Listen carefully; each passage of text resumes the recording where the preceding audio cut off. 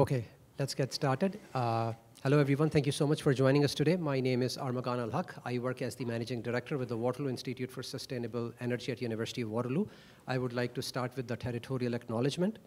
The University of Waterloo acknowledges that much of our work takes place on the traditional territory of the neutral Anishinaabe and Haudenosaunee peoples. Our main campus is situated on the Haldimand Tract, the land granted to the Six Nations that includes 6 miles on each side of the Grand River.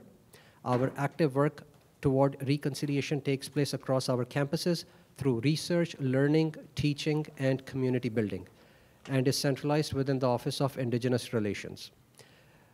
It's an honor for me to introduce our speaker for today. Augusti Eguia Alvarez is a reader, associate professor at the Electronic and Electrical Engineering Department, University of Strathclyde. He is a member of the Power Electronics Drives and Energy Conversion Group. Also, he is the holder of a Royal Academy of Engineering Industrial Fellowship with Scottish Power. His bio is quite long, but I would let him do the honors when it comes to the second part, as he has requested. So, ladies and gentlemen, please put your hands together for our guest speaker for today. Thank you. Thank you very much. Good afternoon, everyone, and welcome to this talk. So, oops, sorry. No, yeah. So, what we are going to talk today, or what I thought I have been invited to come to Waterloo. Thank you very much to Zahar for inviting me. Probably a lot of people here in the room that you don't know, but the University of Strathclyde, I will talk about the Strathclyde in a moment, but Strathclyde and Waterloo, we have what we call a special relationships. We have been developing PhD students together for over a decade now, and we have been working in UK, Canada research projects. So for me, it's a real honor to be here today. And I thought, okay, you have been invited to give a talk to one of the most important electrical engineering or power institute in North America. And I thought, wow, what I'm going to talk? Probably these guys know a lot. And I thought, probably what I should do is explain a little bit the problems that we have in the GB network. One of the stories is that if you look how you know that we are going to this net zero decarbonization, but what I would argue is that there are some power networks, like for example, Ireland. Ireland is quite a small place, that if you read IEEE papers or whatever you read, they said, oh, there are a lot of issues in Ireland. Yes, there are a lot of issues in Ireland. But the story of the Irish network is that if you have a small synchronous machine, you can fix it. Where the real problems are in, or at least from my point of view, is in networks that they are more or less isolated between 60 to 80 gigawatts or less. That we might be, to name ones, I would talk about GB, Great Britain. I would talk about, or I would say Texas, and I would say Australia. And what I thought is like, okay, let's try to explain to our Canadian friends what's going on there from the point of view of trying to keep the lights on. Also, I tried to be a little bit funny, and I said, no, keep calm and carry on, so keep decarbonizing and carry on. I don't know if this was funny or not, or at least attract the people to come here. But this is what we are going to talk today. So just a little bit about myself. Probably my Scottish accent confused you, but I'm originally from Spain. It was another joke. The story is that I graduated from the Technical University of Catalonia, that this is in Barcelona, and after that I worked for the China Electric Power Research Institute, that is the largest research institute in China dedicated to power, or in the world in fact, dedicated to power networks. And when I was working there, I was working in the context of an European project. That is where I met Zahar. That was a great experience working with her.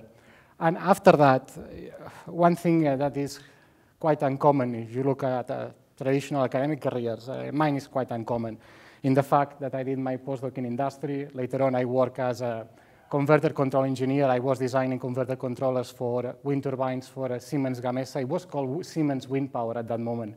Now it's Siemens Energy again. That is one of the largest wind turbine manufacturers in the world. Later on, I became an academic. I associate assistant professor for the last well, the other way around, assistant associate professor for almost 7 years now. And a couple of years ago, I had the chance to get a grant from the Royal Academy of Engineering to work part-time for a Scottish Power. That this is the electric company in the south of Scotland that basically I will show you in a second, that we work on transmission and distribution. So basically, I'm always halfway between industry and academia. That, well, if somebody's interested, we can discuss once I finish the presentation. But if you look at my research topics, mainly I work on how renewables can help to stabilize the power network, and this is what I'm going to talk here today. I'm working topics like grid forming, inertia emulation, frequency support, advanced stability controls. I work on the design of the next generation of power converters. So for example, these days, I'm working a lot with Siemens Gamesa integrating electrolyzers into wind turbines. Also, I do a little bit of medium voltage power electronics for example, designing multi-port converters. Or another topic that I have spent plenty of time for the last 2 years is try to understand how we can provide black star from renewable resources, or we don't call it black star anymore. In Britain, we call it restoration. So something that it took me a grand part of my time is trying to understand how we can do it. And the main reason of this is because if you look in Scotland, or if you look at the Scottish Power Network, the only way or the only facility that we have available for doing black star in our area is a small 30 megawatt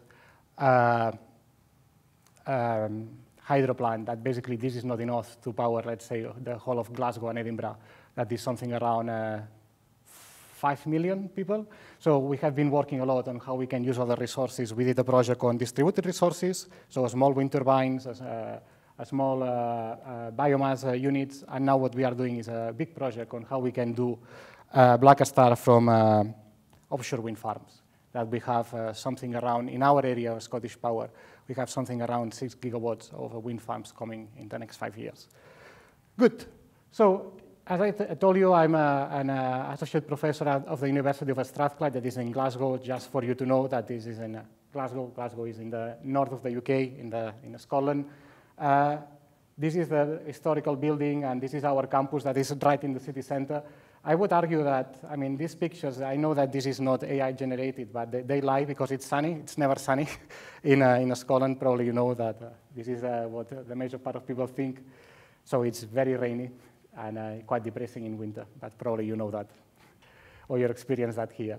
So we're something around 22,000 students. We are what in continental Europe we call, or in continental Europe call a technical university, but in the UK we are just university. We are not a polytechnical school, whatever. In the UK this is just university.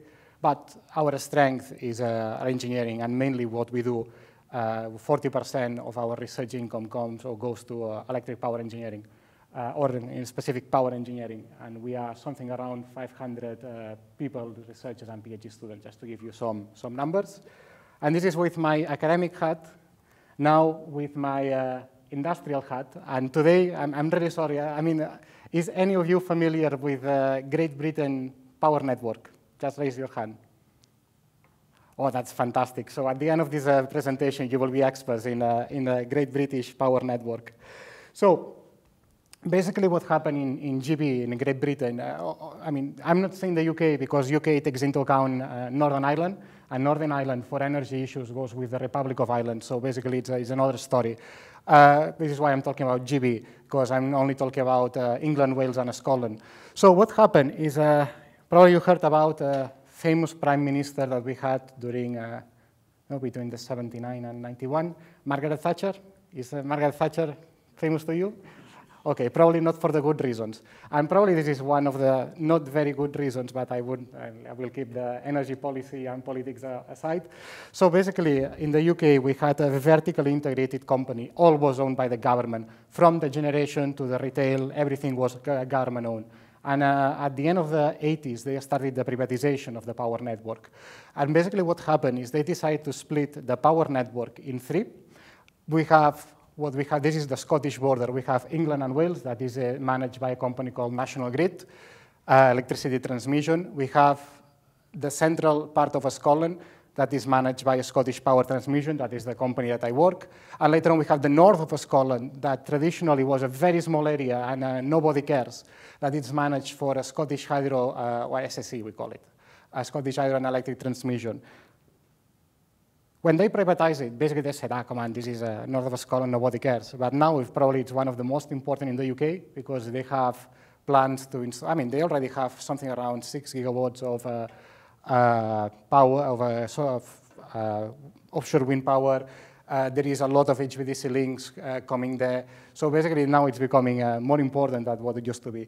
And just to explain to you, basically what this SP transmission, this is called Scottish Power, is there are three companies. There is the retail, there is the transmission, and later on there is the renewable generation. So basically what we are, or where I'm working, is what we call Scottish Power Energy Networks, and we are in charge of the transmission in Scotland, or the south of Scotland, up to 100, from 400 to 132 kilovolts. And later on we have the distribution network that is 132 below. And this is just to explain you a little bit where I'm coming from and the places where I'm working. And this is a little bit the content of the presentation. So what I would like to discuss with you is mainly the stability issues that we have in the power network in GB. I selected two cases. One was a partial blackout that happened in 2019, and the other one that I have selected some converter control oscillations that we had during June and July 2023, last year. And what I would like is explain a little bit what we have experienced and try to understand the solutions that we try to put in place. And spoiler alert, what we are going to see is that what we believe that was a solution 4 years ago, it's very unlikely, especially because this is recorded, I said very unlikely, that it's going to be a solution for the future. But let's talk about this a little bit. And later on, what we are going to do is focus in two main aspects of this stability. One is about the inertia, that is something to do with frequency and power balancing. And later on, we are going to focus on the short circuit level that has something to do more related with the voltage stability. So I think that you probably are tired of seeing slides like this, but basically what I want to highlight here is that the power network is changing. And what we are doing is we are installing a lot of renewable power, we are installing a lot of interconnectors, and all this is interfaced with power electronics, power electronic converters, PSC, put the name that you want on that. And one of the things that, I mean, as I told you before, I'm a power electronic engineer that works with power networks. I'm saying that because especially 2018, 2020, 2016, in the UK, there was the feeling, if you talk to the people from the electric networks, it was the feeling that the power electronics were not working. And it's like, wait, power electronics is doing what your grid code says that power electronics should do. So, and this is something that we have to keep in mind. So basically, I don't know what's the music that you can hear in Canada, but in the UK for a while was, oh, power electronics doesn't work, power electronics doesn't work. No, we have to cap the number of wind turbines, we have to cap the number of HVDC links. But in fact, this is not the story. The story, at least for me as a power electronic control engineer, what happened is that these power electronics that we had installed in our system were doing very, very limited work. So basically, they were just injecting active power and providing some voltage support if required. And this is something that is important because power electronics will be soon in charge of the operation of the network. I mean, there is these words of grid following and grid forming that I'm a little bit sick and tired. I don't know if any one of you is studying grid forming and grid following, but I have been in ENZOE, that is the European regulator. I have been in SIGRE, I have been in UK working groups on grid forming, and my bills are paid thanks to grid forming. But I'm a little bit tired of this, because in fact, it's not, what we are discussing here is not if you need grid forming or not. What we are discussing here is who is going to be in charge of the operation and control of the power network. And this is something that for me is important. What electric companies, or network operators and network owners should realize, and at least in the UK this is happening. I think that in Canada you are a little bit more advanced on this. You had HVDC links for longer than us. The story for me is that these people need to understand that the network is changing, or what's connected to the network is changing. And they need to understand how these new devices that we are connecting behave, and they need to understand how the network should be operated with these devices, that compared to a standard synchronous machine is going to be a little bit different. So for me, the problem is not grid forming or following. This is a subset of problem. For me, the story is how we can give the control of the power network from the synchronous machines to the power converters, ensuring resiliency, reliability in a low cost. And this is, for me, what's the important bit of the story. So here, what I put is a little bit some headlines of the different newspapers and different British media, highlighting several things when several events happen. So let's start from the left. So in August 2019, there was a partial blackout in GB. I'm going to talk about this in a moment, why this happens. And only 1 million customers lost power. And this was a drama, mainly because some of the trains, they had a protection that when the frequency went down below 49 hertz, the train disconnected. In GB trains, or the major part of trains in GB, they are connected to 25 kilovolts AC, and basically the train disconnected. And what happened is that nobody thought that the frequency, or the people or the person who designed the train never thought that the frequency could go lower than 49. And basically there was a condition that said, oh, if the frequency goes lower than 49, stop the train, and this is the important part, somebody should manually restart the train. So basically what this means is that somebody had to go in the middle of the English countryside, that is very nice, with a laptop, go into the train, and boom, reset the train. And this is why people talk about the transport chaos across England and Wales. Because something so stupid that somebody put a protection on a train in good faith, and at the end, the effect was catastrophic.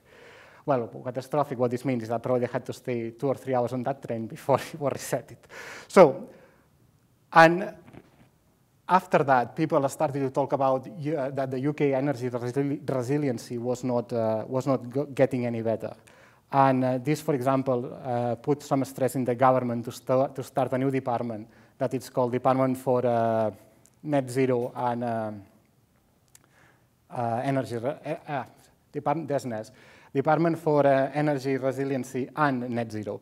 So it's something that became very important and very high up in the agenda. And what I'm going to talk today is what the National Grid, that is, or the ESO, National Grid ESO, that is our operator, the decision that they took to make it more resilient and reliable. And we are going to analyze how this impacted. Apart from that, okay, some other headlines that, okay, just keep that one, that traffic lights went off. This is in Glasgow. So Glasgow is the largest city in Scotland, and this is our icon. This is the Duke of Wellington with a cone. So this is the symbol of Glasgow. So it says that the traffic lights went off across the city. Can I ask you, why do you think that this happened? Any clue? Okay, somebody guess. Or I see that we have 6 people online. Any clue? Why do you think that the traffic lights can go off? And I'm here talking about the stability. No? Shy? Okay, you will get the answer in a couple of slides. Oh, sorry. Frequency off again? Is frequency related, but it's not because there was a power mismatch. You are almost there. Okay, I will tell you now. It's due to a control interaction. I will show you the plots in a moment. And basically, as I knew that I was coming to university and I hear talking about problems, I asked ChatGPT to do a picture of the people or the power engineers that we are going to save the world, ensuring resiliency and reliability. And this is what ChatGPT gave me. I don't know why there is this green guy on the right, but this is the way that you should look at yourself, like a superhero that is going to make possible that we do the energy transition. And as good superheroes that we are, we have real problems. And what I have done here is introduce you a little bit the GB power network. So at this moment, we are something around 80 gigawatts of power. We have the goal to achieve net zero by 2050, and we are going to achieve net zero for some days in 2035. Net zero in the UK context means solar, wind, hydro, and nuclear. And there is a controversy if nuclear should be included or not. I'll keep this apart. This is our definition of net zero. To give you some rough numbers, these days, wind power is something around 29% of the UK total electricity generation. And our record was last year that on the 4th of January 2023, it was a very, very, very, very windy day. We achieved something around 87.6% of the electricity generated using net zero, especially considering that in GB, the days of more electricity demand, they are in winter. So this is quite a lot. And what happened then is that around after this 9th of August event, 2029, the government and the regulator of GEM, the Office for Gas and Electricity, said to the power industry, said, guys, you have to do something, otherwise we are going to have a blackout. And just to give you an idea, the first thing that National Grid ESO did is this study, and basically said, no, we have looked at our network, or the GB network, and we have determined that in the next 10 years, I'm talking about 2020, when this was published, we have determined that basically we have some areas in our network that we will have a lot of issues. And in fact, what they said is like small, that is the yellow, but I don't see a lot of yellow here. They said medium, and later on they said large growth in stability needs. And this is what they picture. And later on what they said is like, well, but later on we have a Scotland that is a little bit worse than large growth in stability needs. Basically what it means is that we are in big trouble. And they said what we need is a special plan for Scotland. And just to explain a little bit where this comes from, these numbers are coming from. In fact, the way that National Grid ESO assessed the stability of the network is looking at the number of converters connected. So here in the left, you can see the map where you can see the stability issues. In the middle, you can see the penetration of wind. And here on the right, what you can see is the HVDC links. In fact, these HVDC links that you can see here, this is how the situation would look like in 2035. Sorry, I didn't put it, but this is 2035. If you look at that, you can see that in Scotland, we have a lot of HVDC, we have a lot of wind, and this is why this is in pink and purple. We have problems, and what I'm going to show you is that the problems that these guys, or the people from National Grid, thought that we were going to have in 2030, we already have them. I will show you some of them. Converter control interactions, this is the new fancy topic that our network is suffering. And even just for a short remark, if you look at this map, so basically what happens in GB, probably you don't have this problem in Canada, but in GB it's absolutely impossible to build a 400 kV or above, or even 200 kV or above power transmission line. And basically what the regulator has decided and the government they have decided is that the way that we are going to evacuate all this renewable power in Scotland to the south, and mainly probably try to feed London, is not through AC standard lines. What we are going to do is HVDC lines across the sea. And this is why we have that this is in operation. We call it the Western Link. And later on, what we have is, it has been announced, we are going to have what we call the Eastern Link. That is going to be, in this case, this is LCC, this is going to be VSE. But the story is that the Eastern Link is not going to be a link, it's going to be 4 links of 8 gigawatts. So, and this is just to evacuate power from Scotland down to south without crossing the land because people don't want to see towers. So, massive, massive challenges. So just imagine, in this area here in the north of Scotland, there is less than 500,000 people. We have something around, at this moment, 9 gigawatts of wind with topping 15 gigawatts of wind in the upcoming 10 years. And we are going to have 8 gigawatts of HVDC links evacuating power to the south, plus the HVDC links going to Norway, plus the HVDC links going to the Scottish Isles. So it's a lot of power electronics for a very, very, very, very, very, very small load or on that network. Okay, and this is, I promise, is the last time that I'm going to show them up. So just to show you how the problem is getting complicated is because we have, from my point of view, we are recording that. One of the problems that we are having here is that we are operating a network that is fragmented. So basically, we have the 3 transmission owners, but at the same time, we have 9 distribution owners. And at the same time, we have what we call the ESO, that is the energy system operator that was called formerly National Grid. And we have the regulator that is called Ofgem. So the only thing that I want to highlight in this slide is that coordinate all these people, it's getting a little bit of a nightmare. The other thing that I wanted to highlight, and I was talking about when the vertically integrated company was split, is that everything was privatized. This is not like this anymore. The ESO, usually we call it National Grid, but because this company and this company were together and it was called National Grid, later on it was called National Grid ESO, the energy or electricity system operator. This is going to back to public hands. This is going to be a department, or will depend on the department of the government. And there are a lot of reasons that we can discuss for a while, but one of the reasons was that people from the regulator, from Ofgem, from the Office of the Gas and Electricity, they detected that the ESO was deviating a little bit from their statutory engineering requirements. And basically, 6 years ago, they fired a massive amount of engineers because engineers are expensive, but probably engineers are required to operate the network. And when the government saw that, they said, whoop, let's put them back in.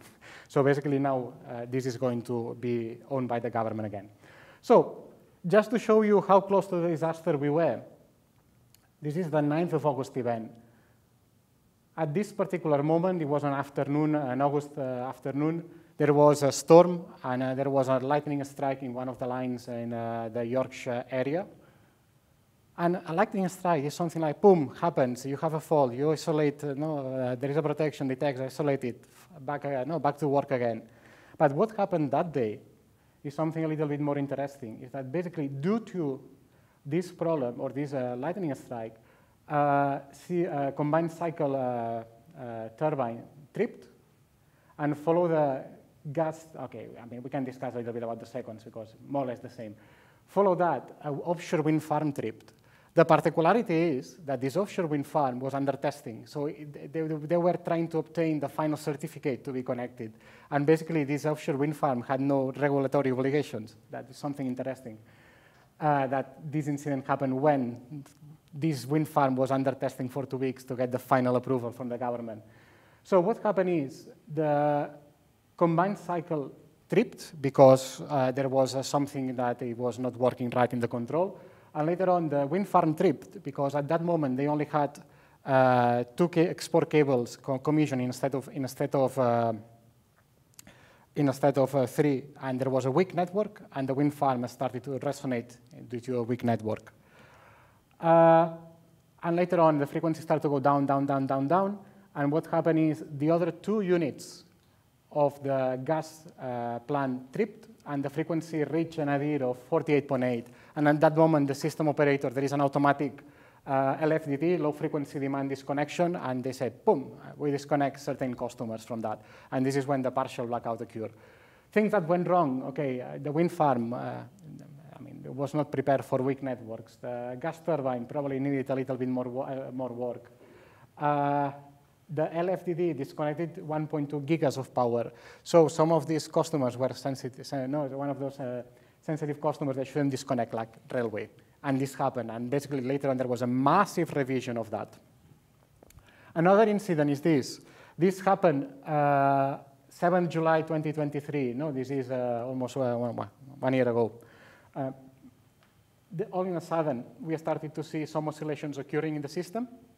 And at the same time all this was happening, some HVDC links and a nuclear power station start to trip.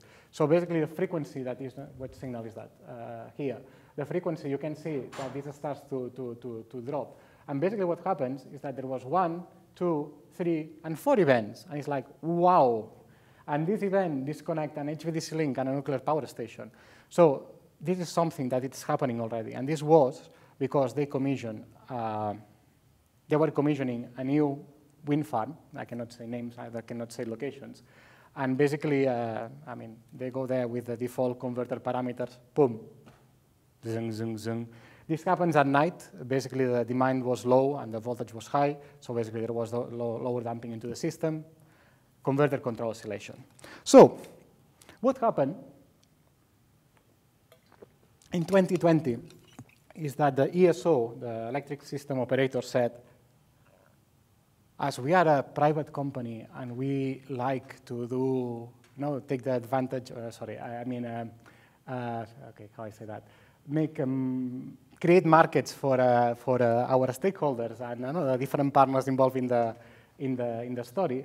The ESO, instead of changing or pushing the grid code changes, because the grid code is statutory, what they did is like, wait a sec, we are going to create a stability market. And it's like, what a stability market is? Can you sell poles and zeros? Apparently, yes. And what happened is that in 2020, yeah, I'm a little bit sarcastic, so sorry. You will see why in some slides. So what happened was that at that time, ESO was on the mindset, oh, converters are bad. What we need is things that behave like a synchronous machine. And even they were talking about virtual synchronous machines and the way that we should control the converters. That is a flavor of grid forming. Even we call it, we have a grid code on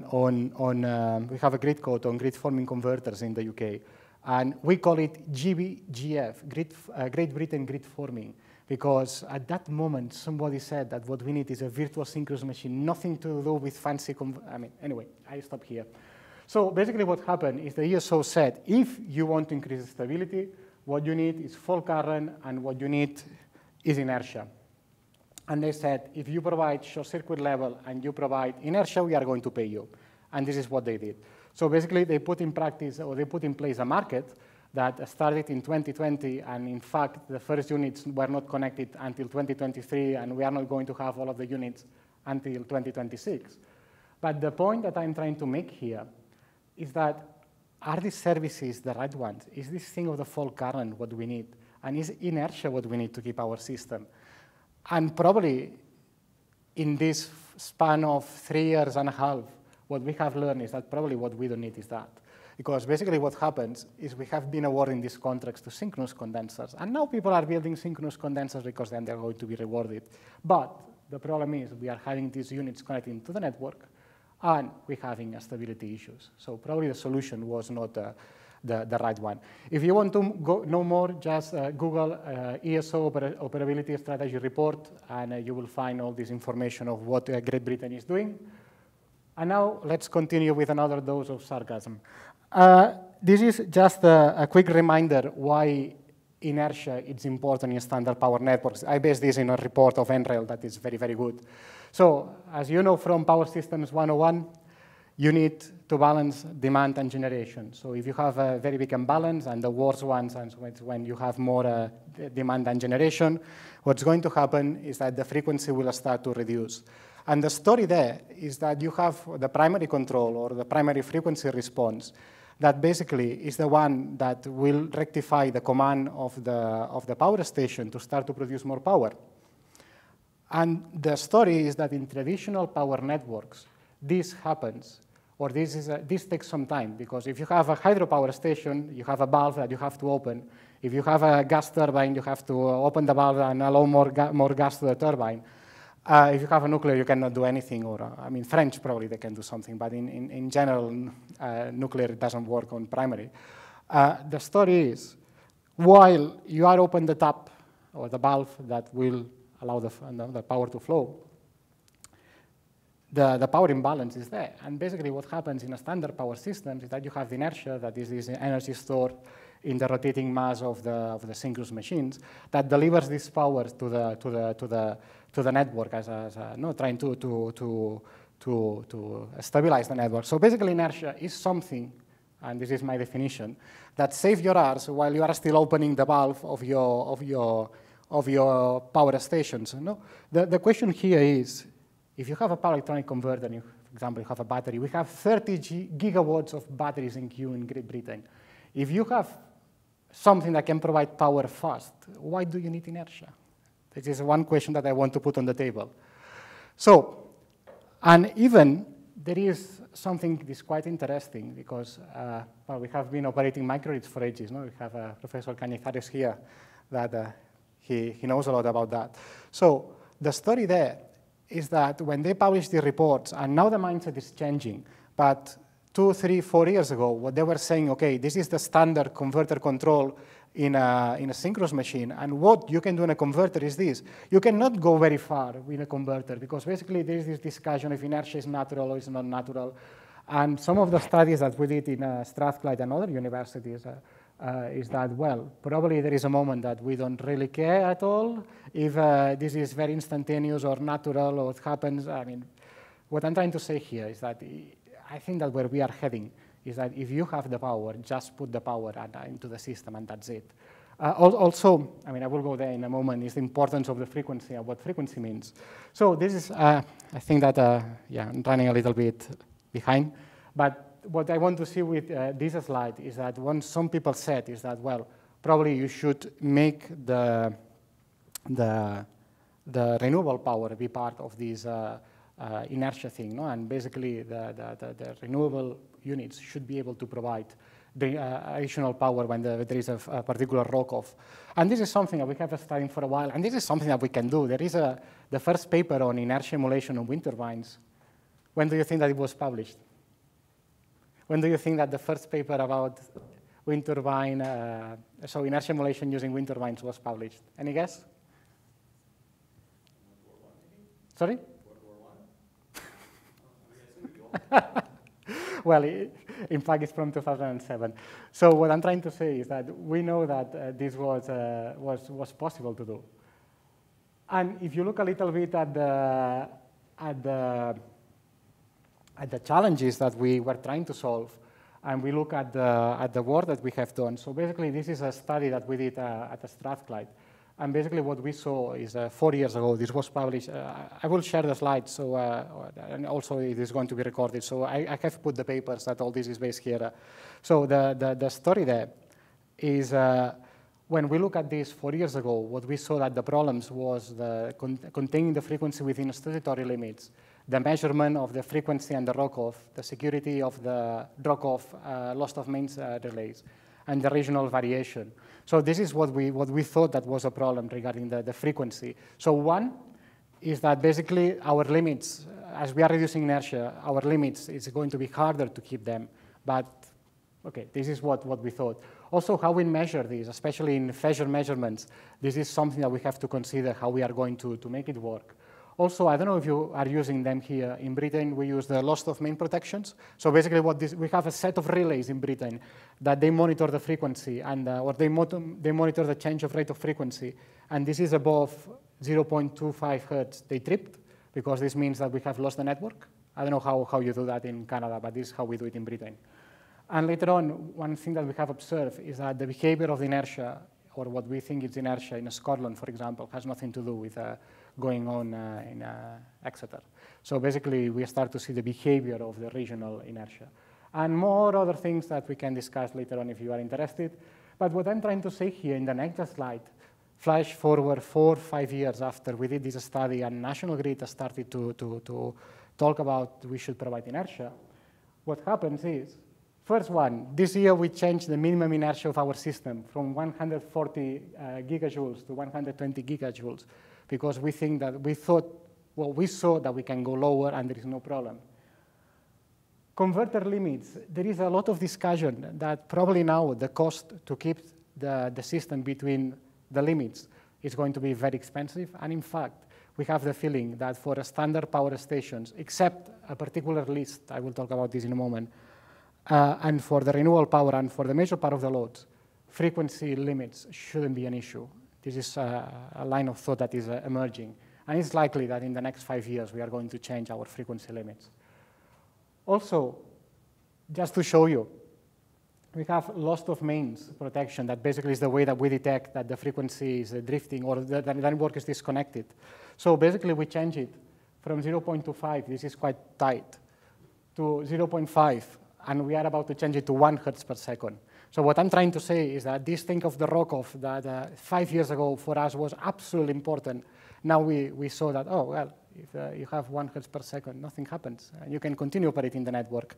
It does happen with a selected list of standard old power stations that the shaft, if you have these changes, the shaft can resonate and, well, can be damaged. So these ones, these power stations, they have been kept at 0.125. Measurements, probably is not a problem. I mean, there are a lot of clever things, Kalman filters, and clever people doing a lot of clever stuff to measure frequency, whatever frequency means. There's another discussion for another day. And also, the other thing that we are trying to understand is how we can operate what we call regional inertia. So basically, how we need to, for example, understand what kind of provision we need in every part of the country, or if this should be converter provided or synchronous machine provided, and how we should do it. So this is something that is happening. So what I'm trying to do with this is trying to tell you, that what we thought that the stability problem was, especially regarding the frequency, has changed a lot in the past 4 years. And even in the ESO, that it was like the all mindset synchronous machine, they are changing, and they are changing not because, I mean, I do understand that their job is to keep the lights on, and keeping the lights on, it's a lot of responsibility. And I do understand that you want to stick what you know, but there is a moment that they are accepting that they have to change. And for example, through this exercise of providing stability services, they realize that, oh, 4 years ago, we thought that inertia was a problem because they saw the frequency going as low as 48.8. But what we have seen is that we have a converter control interaction, and this is probably the problem that is now on the list. By the way, I didn't explain that. Traffic lights. So the traffic lights in Glasgow disconnected because there was a clever guy, that is the guy who designed it, and says, I'm going to find a cheap way to synchronize the traffic lights across Glasgow. And the cheap way to synchronize the traffic lights that the guy found, or the woman, the engineer that working on that, is that traffic lights are going to be synchronized when the voltage that it's feeding the traffic light crosses 0. So this is like a clock synchronization. What happened was, when the converter control oscillation started, we had 8 hertz oscillation, and the traffic lights detected that there was something wrong with the 0 crossing, and they disconnected.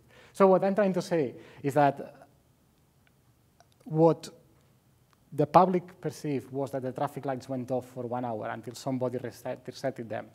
But as engineers, I show you that the frequency went low very, very rapid, and the frequency started to oscillate, and this had a chain effect of HVDC links and power stations disconnected. So what I'm trying to say is that something that the people perceive like, oh, the traffic lights are off, in reality is, oh, we were not very far away of potential blackout.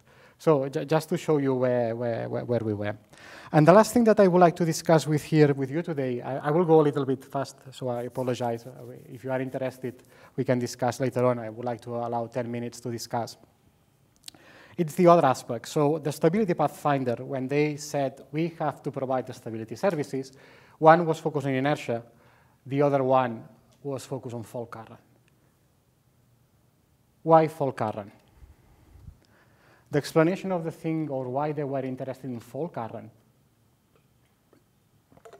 is because in a standard power networks, the way that we have to assess, among others, and probably I would say mainly voltage stability, is what, or we can discuss if it's voltage or not, but anyway, I will call it voltage, is through what we call the short circuit level. The short circuit level is calculated from the amount of current that is flowing from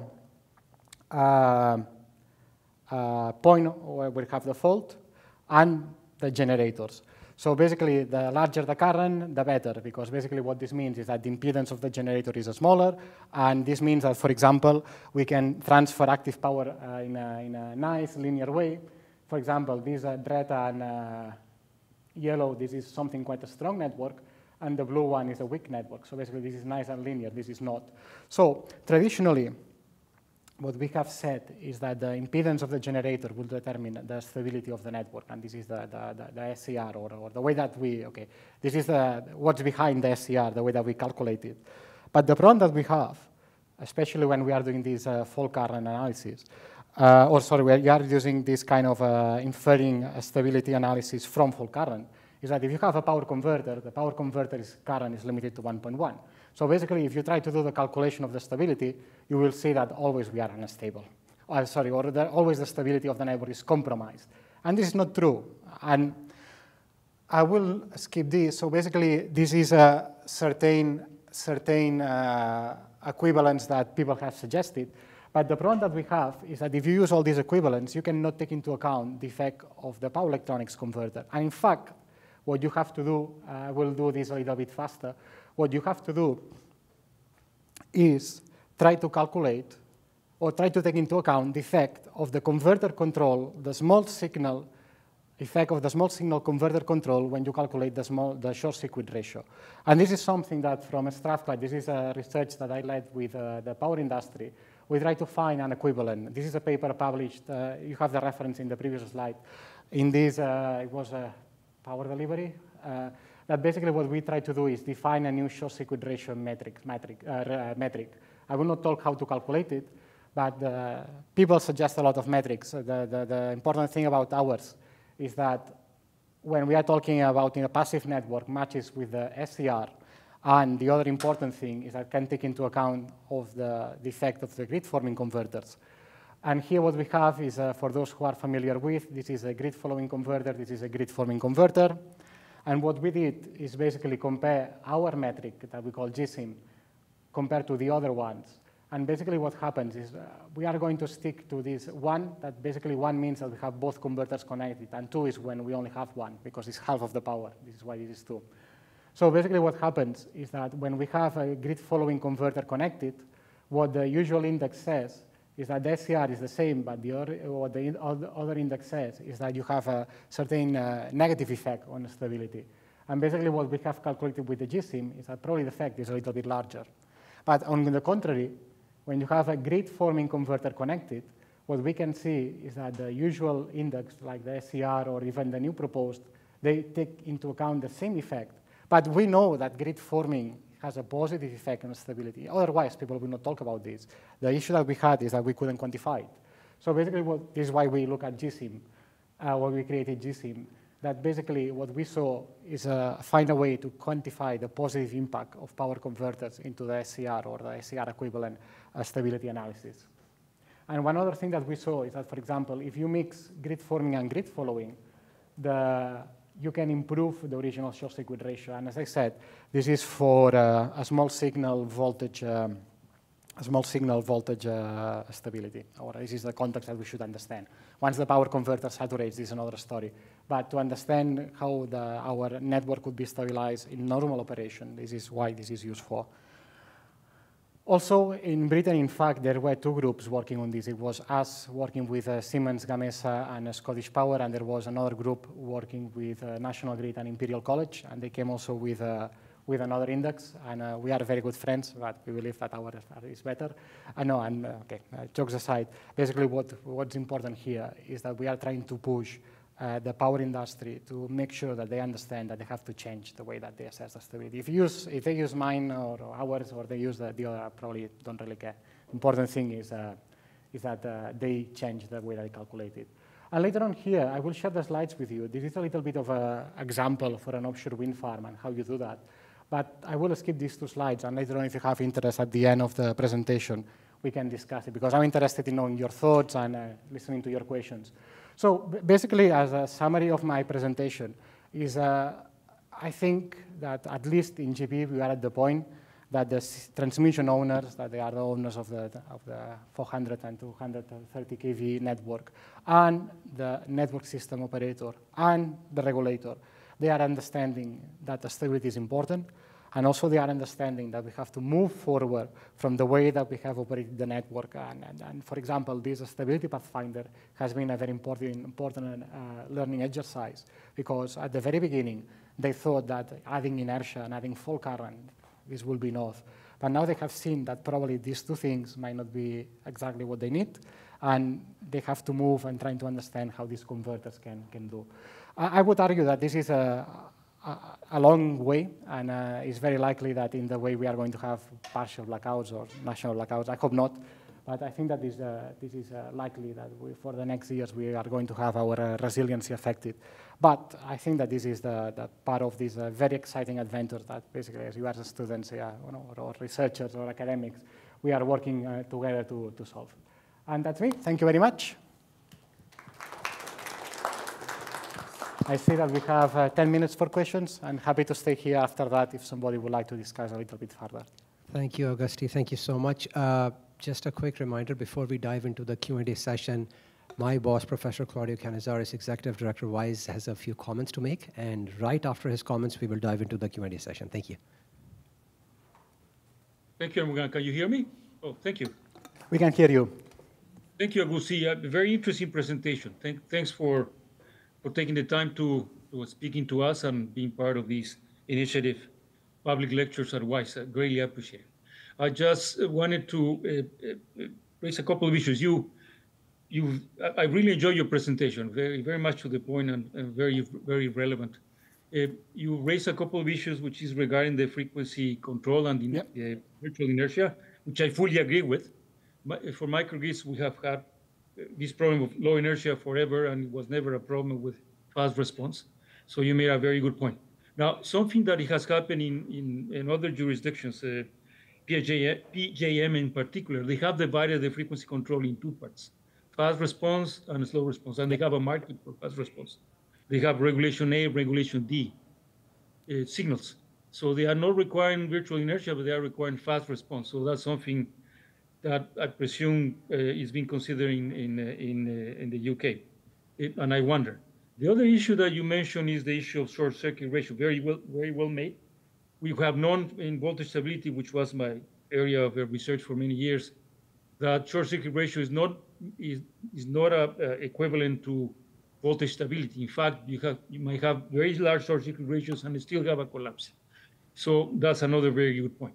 However, there are two issues which you mentioned with these converter controls. One is the issue that they don't have enough short circuit current, so that can create protection problems if you don't have proper protection.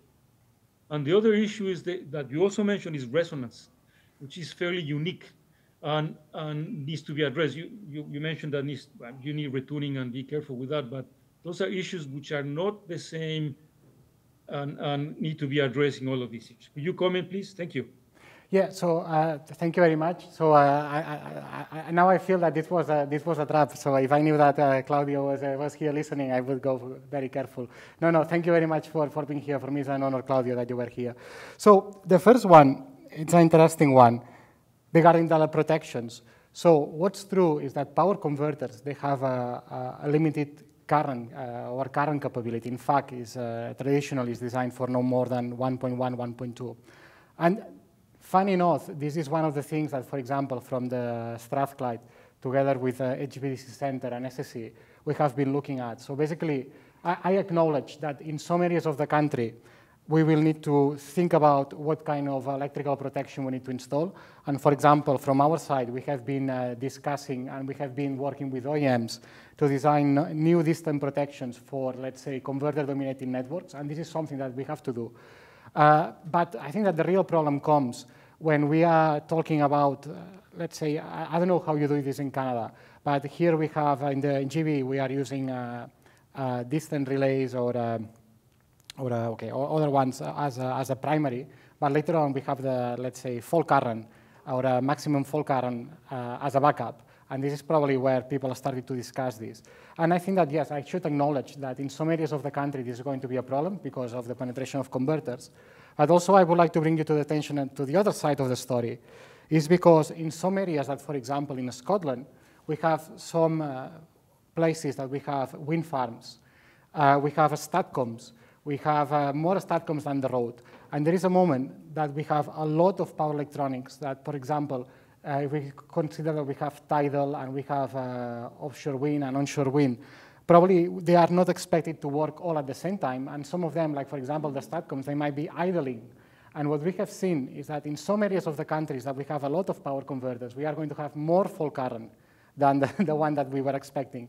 And this is another aspect. But yeah, fully agree that we need to keep working on the electric protection and the way that we design it. Because at the end of the day, it's a vital part of the network.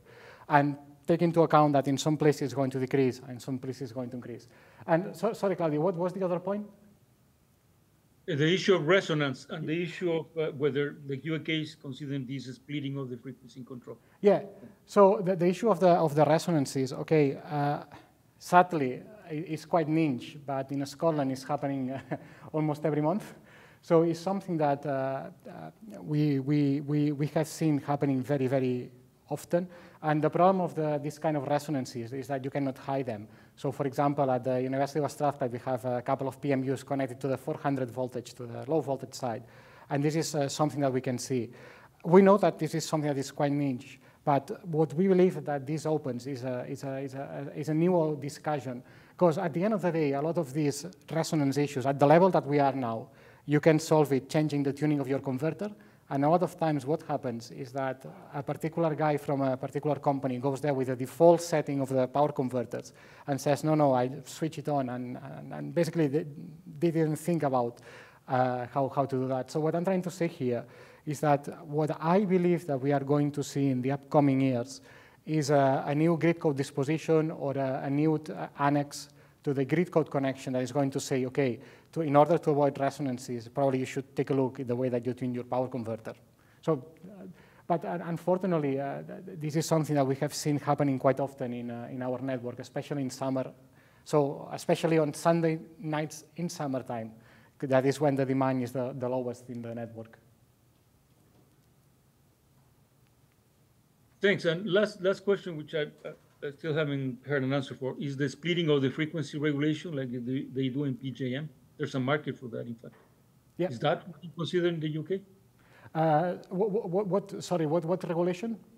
In the PJM has proposed or is using an approach in which batteries are providing fast frequency regulation. They get a different signal for regulation, frequency regulation than the normal plants. Well, and so they have two signals. They are not talking about virtual inertia, but as what you were saying. Yes.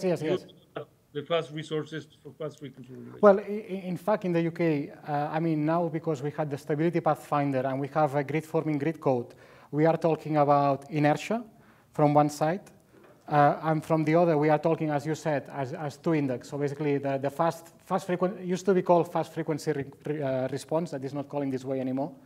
And later on, we have, let's say, the more slower ones. But it's an approach that, let's say, in the UK, it's already in place. Later on, you can discuss how many units are doing that, but this is another story. Okay, thank you. Thank you. Thanks.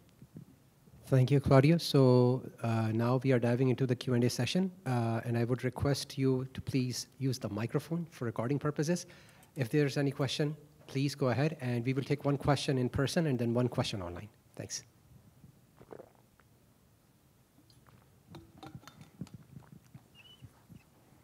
Thank you very much, Agustia. It was a very interesting presentation. If I can just add a note regarding the protection aspect that you mentioned, it's one of the complications is just the magnitude of the current that, as you mentioned. The other thing is the reactive power injection of the converter. That's going to affect the protection a lot because the phase angle of the current with respect to voltage is going to change, and that's a different story. So many of these relays, like distance protection, everything should be retuned and redesigned because of that. But can you just elaborate a little bit more on the grid codes that you have for the grid forming inverters in the UK? Yes.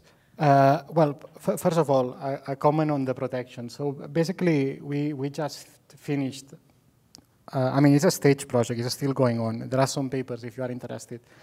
So we have been working with SSE, that this is the company on the north of Scotland, with 7 relay manufacturers, and we have been working with the HVDC center, okay, a research center.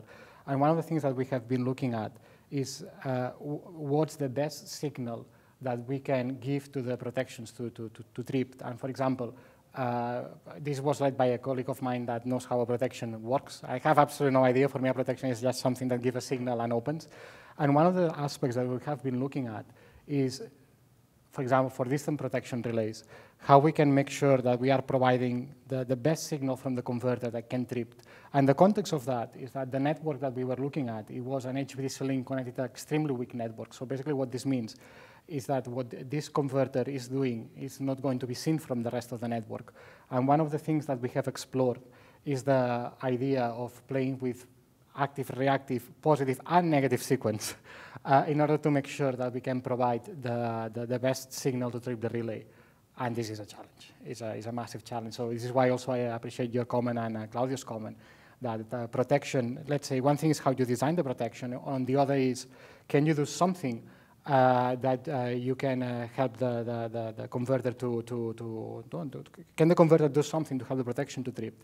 And also add on this, we have been working on a revision for a grid code for Middle East, and it's going to be for a converter-dominated network, large HVDC converters and larger stuff, all of them interfaced by converters.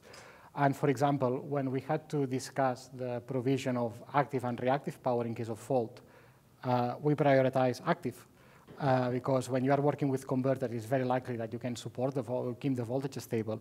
But one of the things that we have seen is that the RAM rates that the network recovers might affect let's say the frequency balancing after the fault, and this is something that we have been looking at. And grid codes in the UK. So what happened is 4 years ago,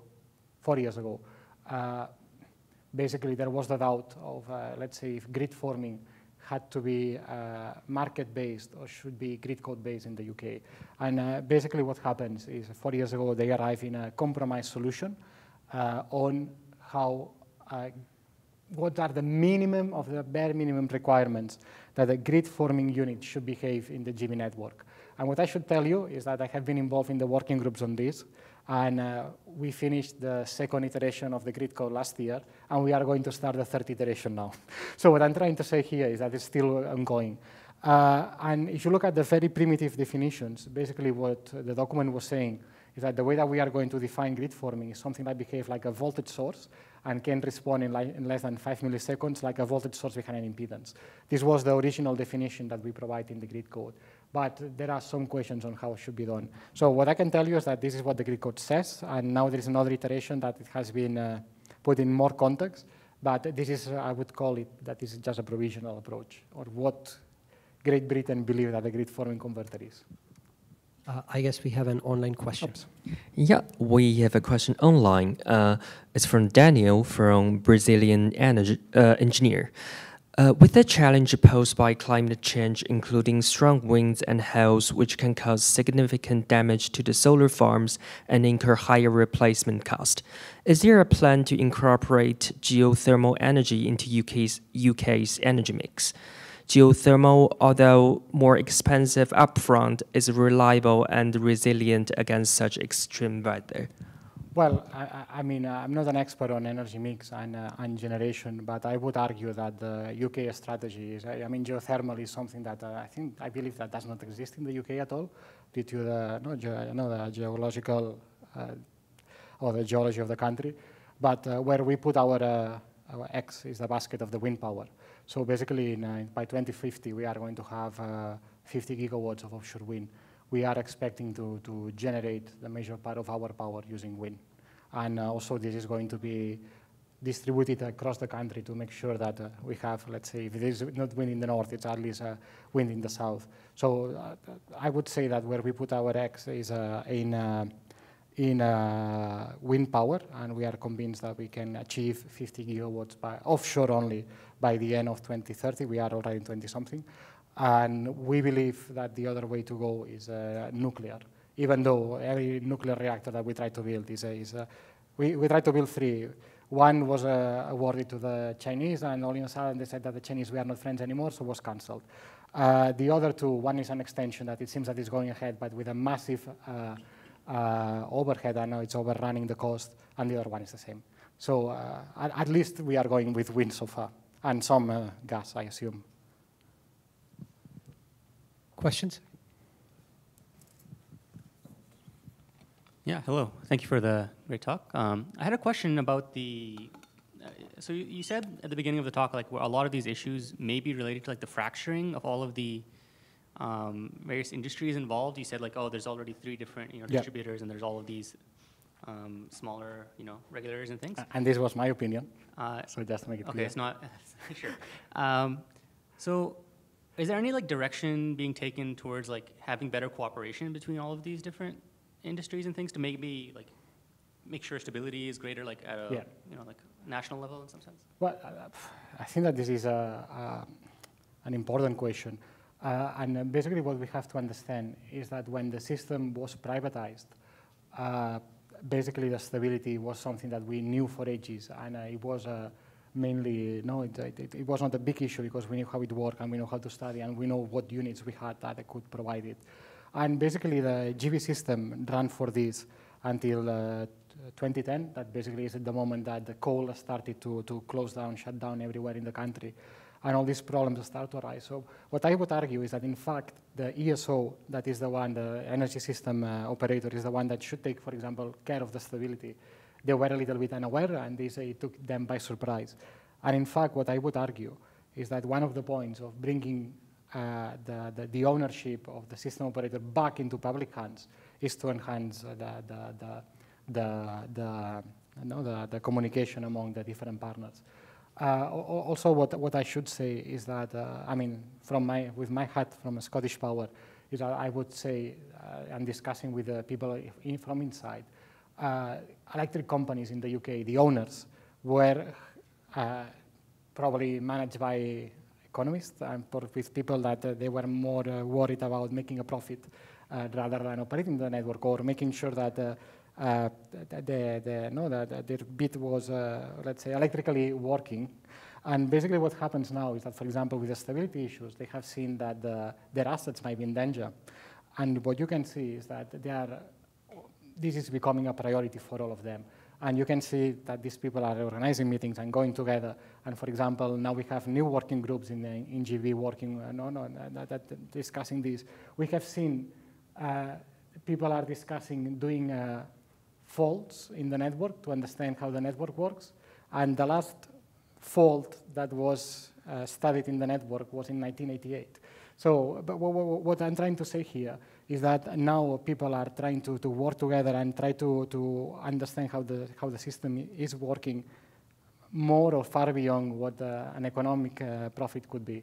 Or this is at least what I understand from looking at the landscape. Yep. Yeah, first of all, thank you for this subject, and welcome to Waterloo, and thanks also for WISE to organize this meeting. I remember, correct my understanding, you said about the change that will happen in the future, and I remember one of the change that the setting for the relays will be changed to 0.5, after that to 1 hertz. I just want to know okay, if we have this flexibility to increase this, does that actually will help? And why it's not 2 hertz? Why it's not well, I mean, I don't have the answer why 0.5 or 1. I would argue that it's a little bit of trial and error. But what I would tell you is that a lot of things, at least it's my feeling, a lot of things in the power industry, they were not decided because there was, for example, this thing of the relays, the loss of main relays, basically were designed to disconnect an asset when the network disappears. So basically there is a disconnection farther down the line, not down the whatever substation. So basically it was a protection to make sure that we protect our generation and does not go into overspeed, and we keep our generation assets safe. Later on, what happened is that as the frequency started to reduce, this protection became important because as the inertia was reducing, there were undesired disconnection of units, and this was something that people started to concern, and this is why they started to change the setting. But I remember when people started to discuss about this, about the inertia, they said inertia is important because we have the setting of the relay. And imagine that you have to change all the settings of all the relays in the country, that in fact we have done, and we have done twice. And we call it accelerated program, and it takes 3 years. Anyway, let's keep this in another discussion. But what I'm trying to say is that the main function of the relay was something completely different, or what is the driver behind changing the setting. And I think that we are going to see a lot of things like that, something that we designed for a function, now we see that we need to change. And we spent some time on that. And the only thing that we found that might be relevant, that let's say in terms of engineering terms, might be relevant for a particular rate of change of frequency, what we understand is that the shaft of certain old power stations might have a resonant mode that can be excited if the rock-off is very high. This is my understanding of the only reason to keep these protection relays at a particular setting. This is what I understood. I assure you, our guest speaker for today will be here for another 5-10 minutes for networking. So if you would like to chat with him on a face-to-face basis, that would be a good opportunity. On that note, I would like to thank you, Auguste, for your wonderful presentation and sharing some outstanding insights with us. Thank you so very much. Thanks. Thank you. Thank you for coming.